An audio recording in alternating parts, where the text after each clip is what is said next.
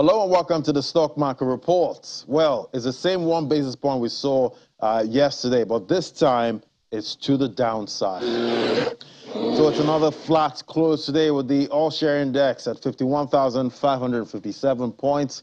Activity chart is mostly red with just value of stocks traded in the green, valued at 1.7 billion naira.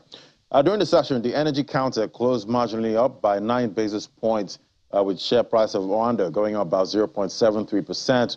Also, the banking counter added 0.15% with gains from Zenith Bank, UBA, and other Tier 2 banks. But other counters we track are mostly red or closing flat.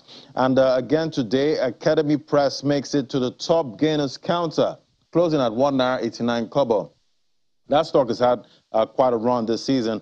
I guess it's time for the printing sector to get some attention as election season nears at this point. Well, Nigeria Aviation Handling Company led the losers counter to close at 8.62 kobo.